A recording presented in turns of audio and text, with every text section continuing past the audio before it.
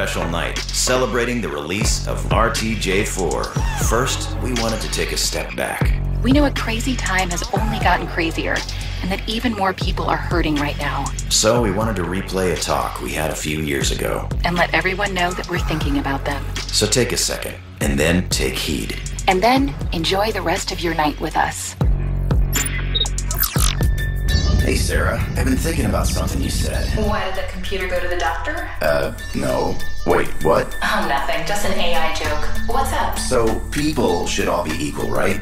Yeah, it's 2013. Everyone knows that by now. Well, some people don't.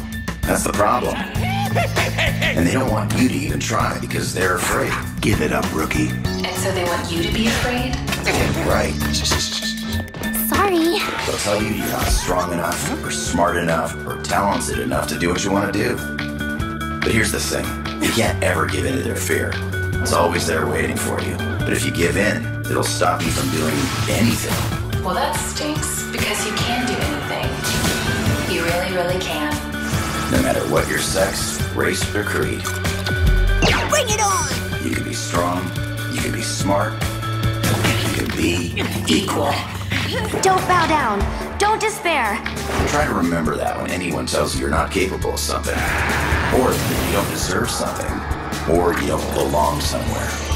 I won't quit. Not ever. I may be an AI, but I know one thing. All of you humans are created equal. Everyone is capable of greatness, including you.